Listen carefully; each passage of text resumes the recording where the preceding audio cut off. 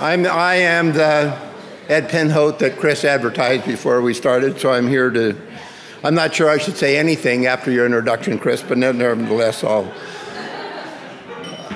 take a stab at this. First of all, I'll thank the organizers for a terrific meeting. I think the morning has really been very useful and very stimulating. So it does prompt a question, though, Chris. My own definition of regulatory science has been, in large part due to my own background, focused on science that involves measurement in the classical way.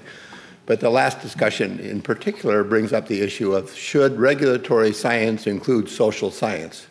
As I know you think the answer is yes, but I think that you would. But I think it traditionally has not been defined as that social science should be part of it.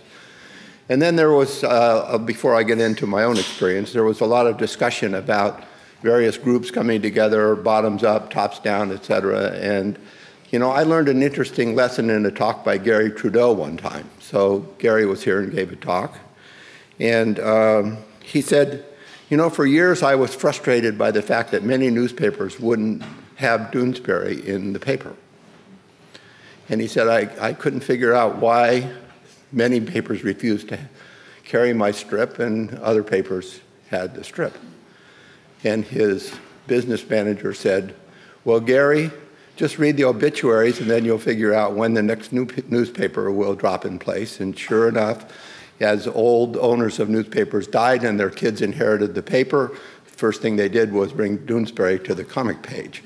I do think there's a generational change, which is frustrating for people to wait for, but a real thing that we shouldn't totally ignore in our thoughts about these broad issues generally. So with those couple of broad comments, I'll talk about, among my many lives, the 3 lives that had the most relevance to this discussion. The first was my experience as a CEO of a biotech company, which I started in the early days of biotech, and therefore engaged me rather directly with the Food and Drug Administration. I understand Veronica's characterization of my views of the FDA as it's a perfect agency, it never does anything wrong. I think that's an overstatement of my views, although I'm not a FDA basher. But we had experiences of several kinds directly that I still think are issues within the FDA. The first was in a traditional role for FDA. One of the things we were fortunate to do at Chiron was discover the virus that causes hepatitis C. And we learned that about 10% of blood transfusion recipients in this country actually became ill with hepatitis C as a result of getting the tainted blood that was infected with hepatitis C as a blood transfusion.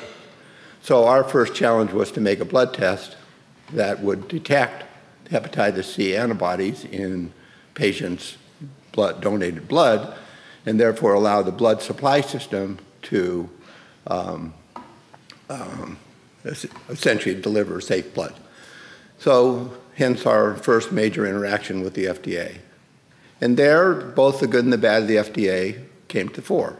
The good part was fairly clear what you had to do in order to get approval for a test like this, which would be used to screen every unit of blood in the country, that you went through a very organized and rigorous process of measurement of various different aspects of this in order to gain FDA approval, including many aspects of the manufacture of the tests, all of the things that are typically what FDA does well. And they, for the most part, still give pretty good guidance to people who want to get approval of new drugs or new therapies and diagnostics in terms of the process you have to go through to get approval. The disappointing part was it took an unnecessarily long period of time for the approval process to occur. For a new technology, which the FDA had not dealt with before. It wasn't a new technology, but simply a new analyte to add to the system.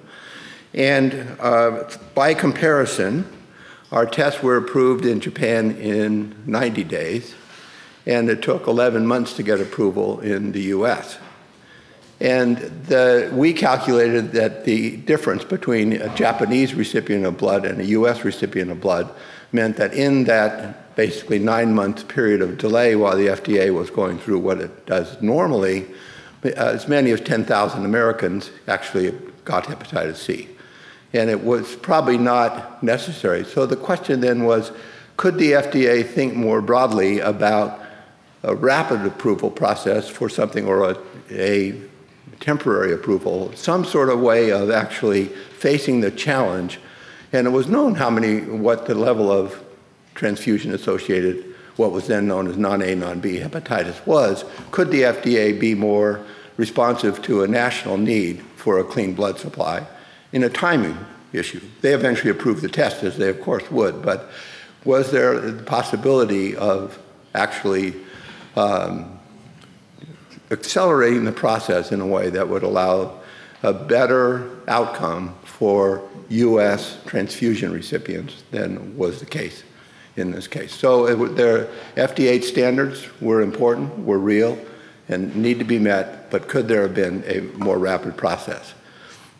One of the things that I learned in this process, and I've seen it over and over again, is the need for rigor and for thoroughness in approaching regulatory science issues.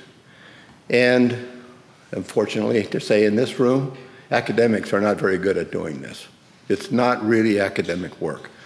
And one of the big challenges we had at Chiron, we started this company, we being me and 2 professors from UCSF, and we hired all the people we knew, all of whom came from academia to the biotech world, to train academics to do regulatory science in a corporate environment is a major challenge. Because in academic research, the best academic researchers don't work on a hard problem very long. They figure out, okay, this problem's too hard, I'm going to work on something else. That's how the system works. But in a process where you're in a regulatory environment and you have to go through all the steps in order, so-called check all the boxes, it's almost antithetical to the quote-unquote free spirit of academic research. And this issue will come up over and over again. One of the challenges we have as a country is in many areas we don't have a workforce today to actually do this kind of work because academics are, first of all, not interested in it, but when they express an interest, they don't do it very well.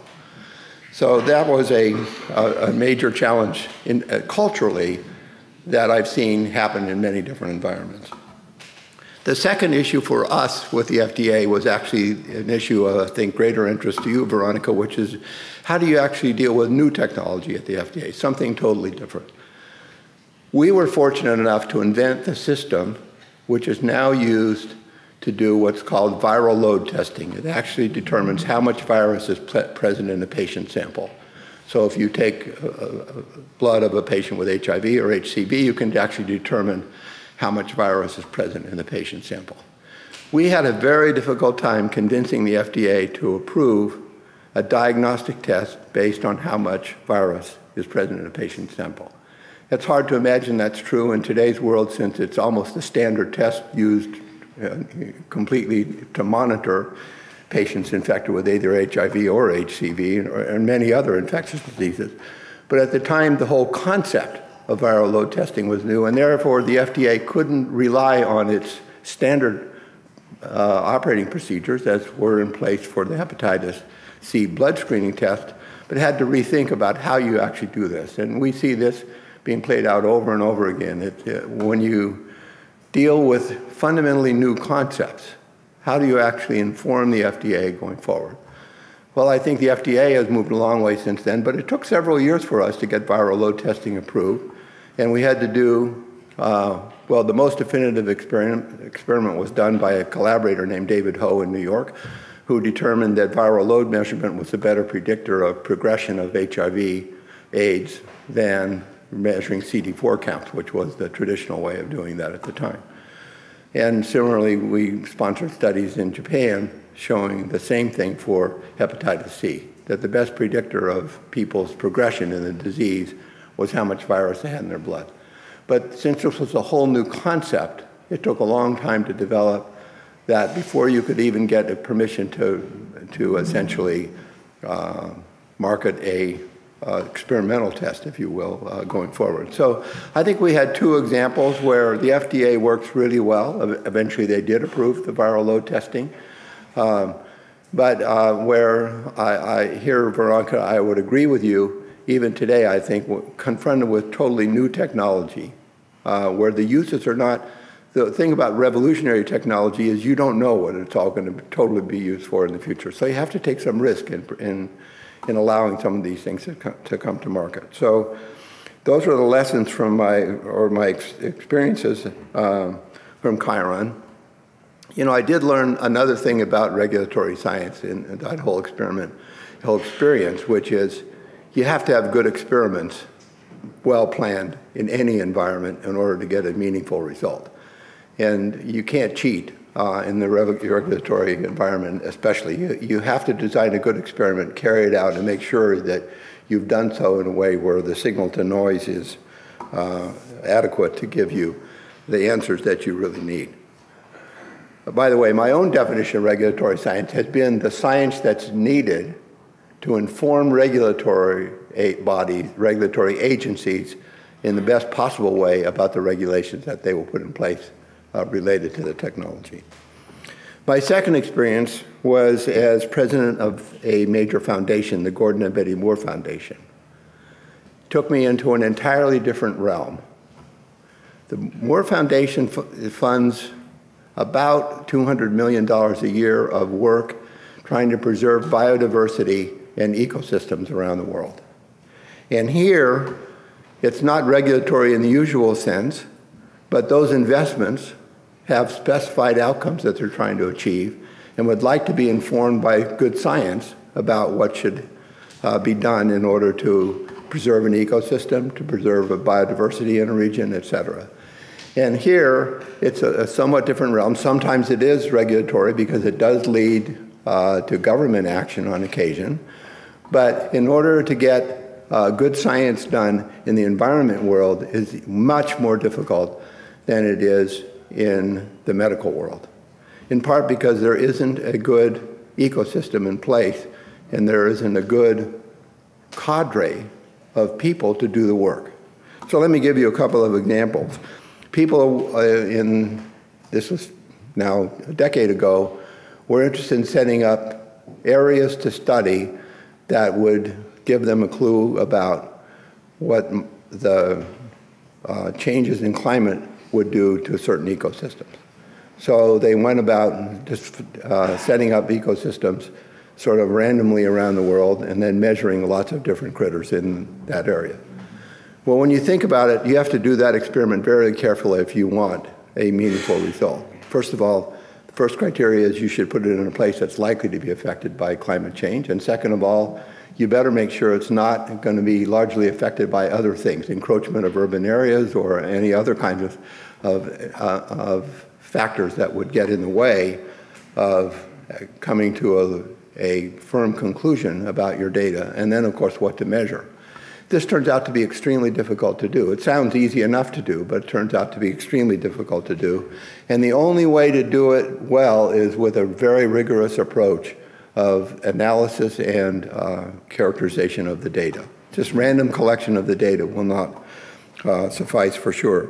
So we had people trying to do that, and it was, the risk for the Moore Foundation was to waste a lot of money on this, number one, but not to achieve the objectives of really learning something important about climate change and its effect on various biodiversity sites around the world.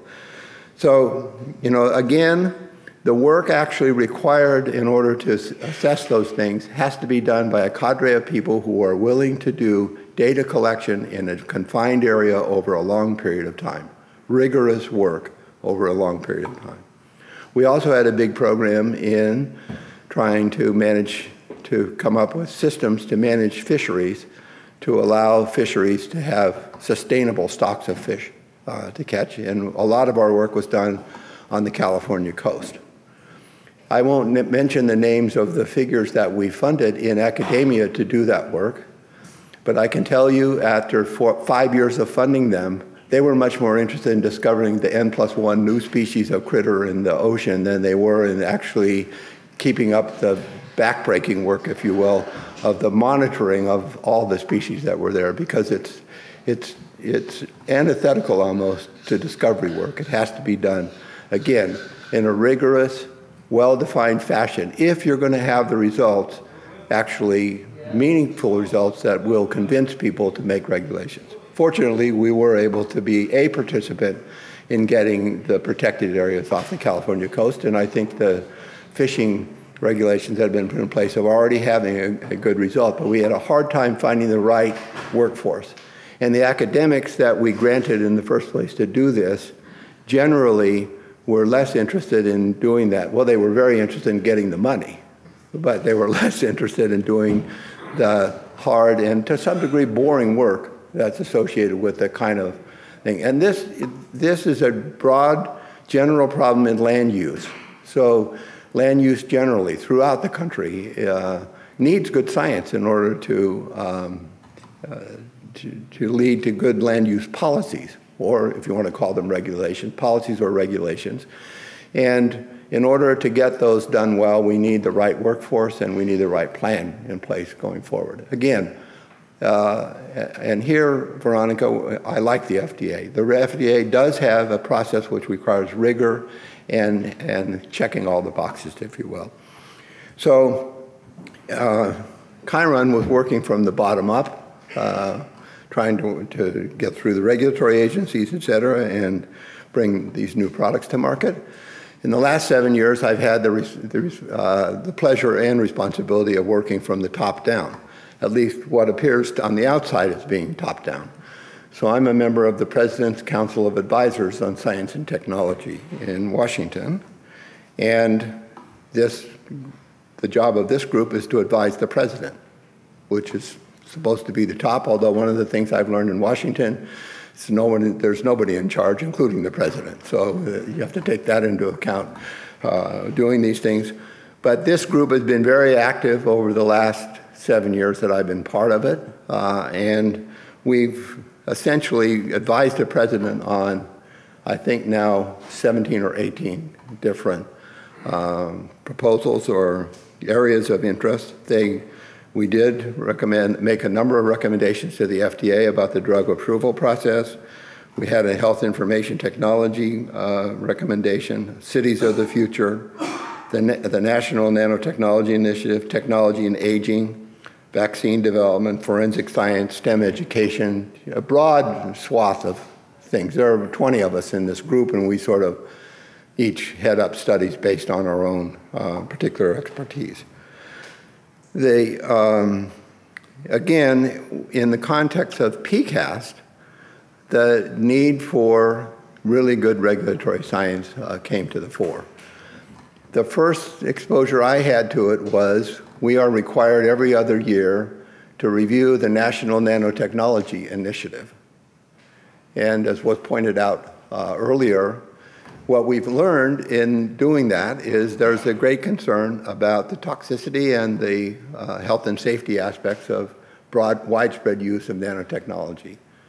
And uninformed opinions all the way from Scott McNeely saying nanoparticles are going to take over the entire planet and kill everybody on it, to people who are nano proponents who say, you know, it's the answer to all of the ills that face us, including health, commerce, et cetera, and everything in between.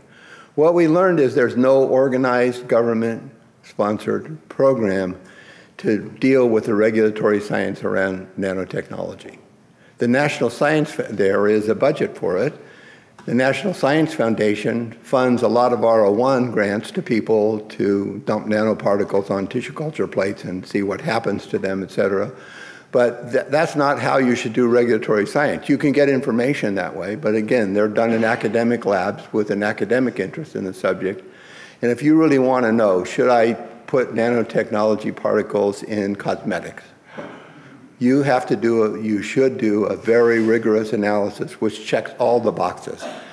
Or should I, in that case, I probably would be covered by the FDA, but should I put nano in paint? What should I do with nanoparticles in materials that are going to be recycled or not recycled in society, et cetera? And in that case, in the nanotechnology world, the government was not organized to do this, and the industry had no guidelines from EPA or otherwise how to proceed. So it's viewed as a major barrier to actually the use of nanotechnology that we don't have a system to deal with that. And then finally, I'm currently involved in a PCAST study of what to do about water supplies. Obviously, this is a result of the Flint situation. Well, water has some regulations. There's something called the lead and copper rule, which defines the amount of lead and copper you can have in water going forward. But in today's world, water systems also occasionally are contaminated with organisms that cause Legionnaires' disease.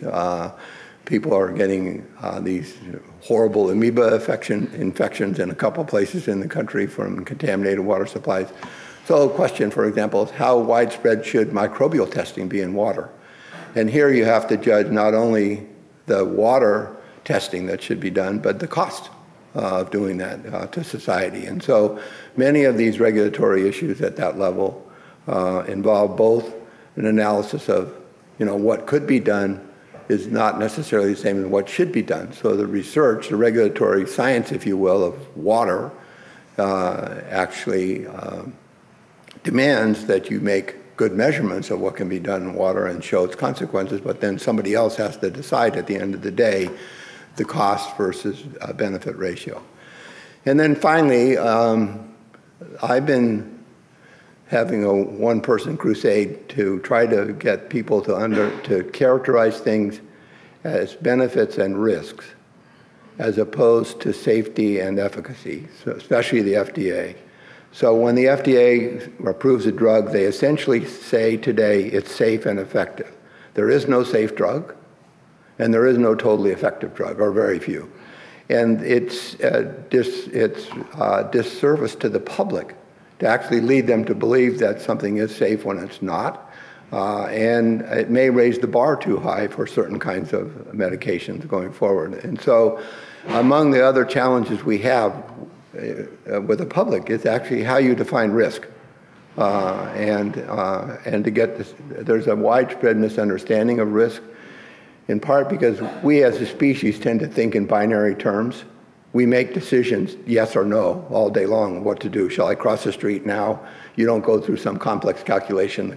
You do. The car is 50 yards away. I can cross the street in 7 seconds, and et cetera. So you make these things, but then at the end of the day, you come to a conclusion. I'm either going to do it or I'm not going to do it. And we tend to think that way. So risk is a hard issue. And it is one of the things that the PCAST group is actually trying to embed to some degree in the upcoming water report, is how people should think about risk, because this affects every American. I mean, everybody drinks water. And so we are likely to at least have an opinion about the whole risk-benefit issue, but especially on the risk side. So those are perspectives I had from 3 different lives I've led. And at this point, well, first of all, thank you again to the organizers of this meeting and to all of you in the audience. It's been a terrific day so far. I'd be happy to answer a few questions before we start the next session. So if anybody has a question, please. Yes, you do.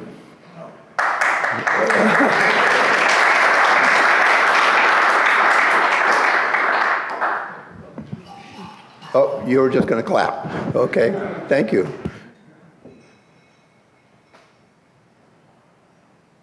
Well, I made a comment about the president and the lack of power. And so what is true is that, and our colleagues here from the federal government know this, there is very little tops-down authority. And National Nanotechnology Initiative is a good example.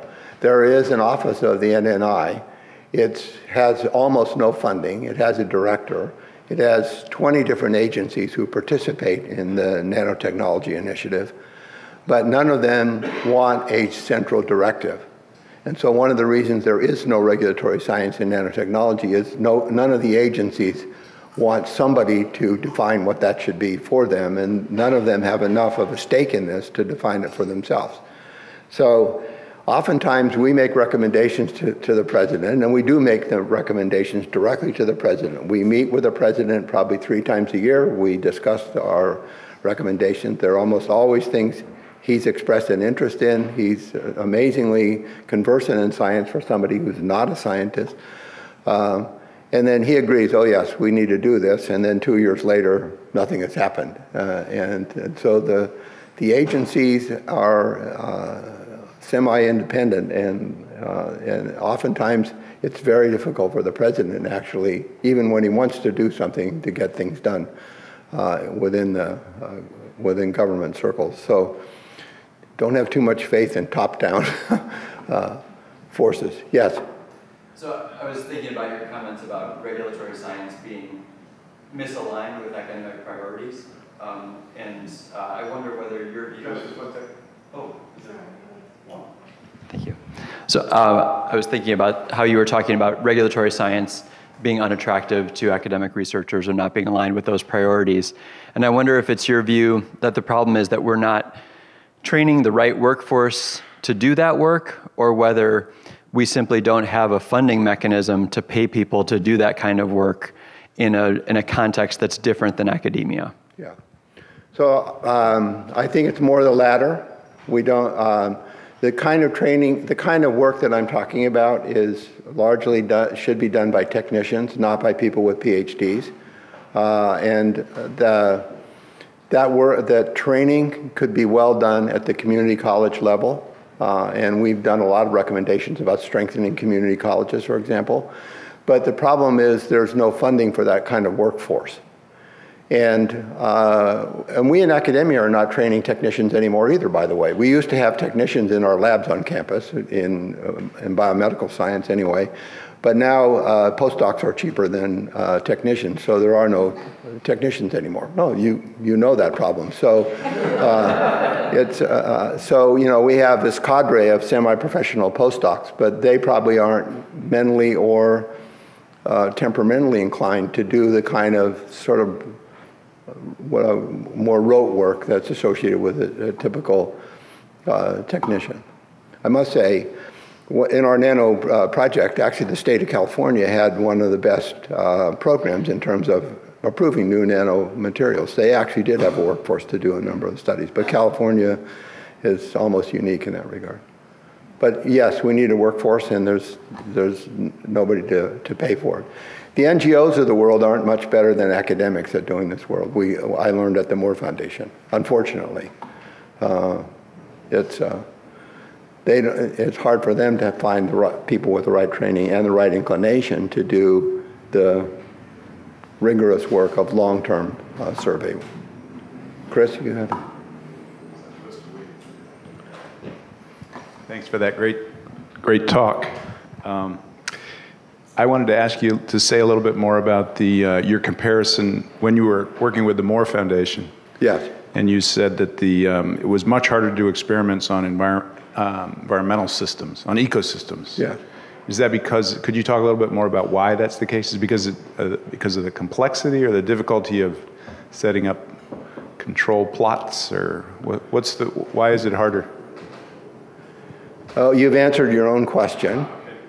Well, because they're highly related. What do you measure and where do you measure it? Those are the two questions. And the smaller plot you have, the more critters you can measure. But then you risk not having a representative sample, if you will, of the plot. The bigger the plot, the more difficult the problem of actually assessing what's there today versus what's there tomorrow and what's there 5 years from now, et cetera, becomes increasingly difficult. So the problem is signal to noise. And so whatever you do, you have to try to optimize the signal out of the background of the noise. And you know, it's really challenging to do it, but it can be done. In cases like fisheries, where we started a lot of this work, it's been taken over by some government. There are fisheries, NOAA has a fisheries organization, so there are government organizations who've taken over some of the fisheries measurements and can do it on quite a widespread basis. But you have to worry about both. But citing is also an extremely important thing, depending on what you want to measure. Thank you.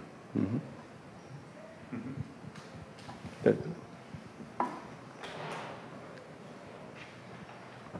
So some of these new technologies seem to fall outside the bounds of our normal regulatory agencies. An example would be artificial intelligence. We have people like Stephen Hawking and Bill Gates and Elon Musk saying, this could be this huge risk. But there's no agency in the federal government that really has jurisdiction over that. So how does the federal government supposed to deal with these sort of new technologies and risks like that? Well, ask PCAST to do a study. I suppose that could be one answer, but it's not the right answer. I mean, I think eventually people have to find out what agency in government it involves the best fit. And in the case of artificial intelligence, if the concern is the combination of intelligence and robotics, that the robots will represent an environmental risk for the population, I would guess the EPA would have to step up at some point in the future. But that's not their traditional role for sure. But that's a good example of where any of the new technologies, at the moment at least, nobody will step up and say that, and you made that point in your presentation. So I don't know the answer to, I still think you have to try to fit it into some existing agency rather than try to start yet another new agency to deal with things like that. So off the top of my head, if it were my choice, I would probably say to EPA, you have to build the unit to do that. Yeah. So thank you very much for your talk. You introduced two new actor groups, both the distributors of the technologies through your experiences with Chiron, but also the role of private foundations through your experiences with the Moore Foundation. I'm particularly interested if you have further comments on the role of private foundations as they continue to play a larger and larger role in funding of private science out in especially in the United States, but more internationally. If you can talk more about what role they are playing and what role you could see them playing inside of these conversations about governance. Yes.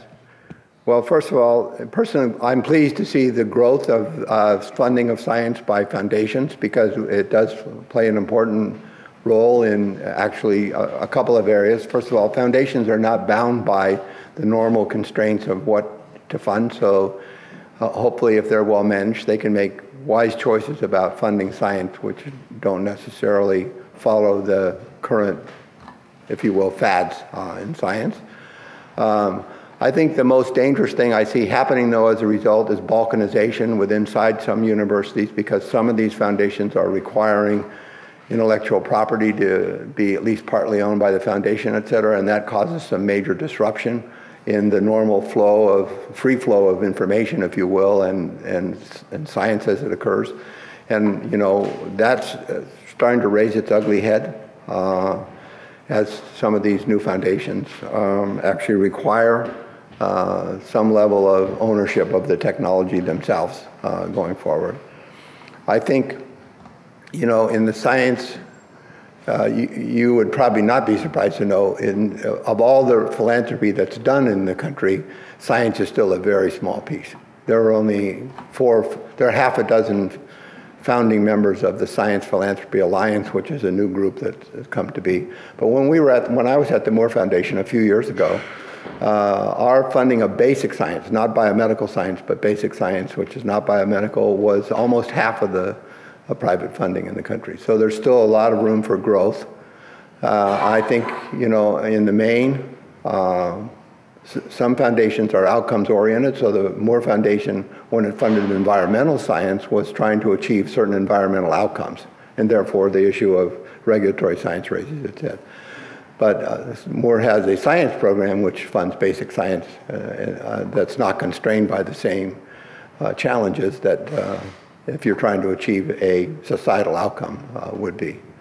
Maybe one comment about this whole discussion earlier this morning about the relationship between the sort of outcomes-based science versus pure science, basic science. It's always amazing to me if you press a basic scientist long enough, they'll tell you, why is basic science important? Oh, because we wouldn't have discovered this useful thing if it wasn't for basic science. it always comes back to some payback to society for doing science, whether it's direct or indirect. And so to some degree, it's a false dichotomy. And, you know, I was, arguably, many people give me most of the credit for doubling the NIH budget. You might wonder, how could that be? Well, the person who actually doubled the NIH budget was, anybody know?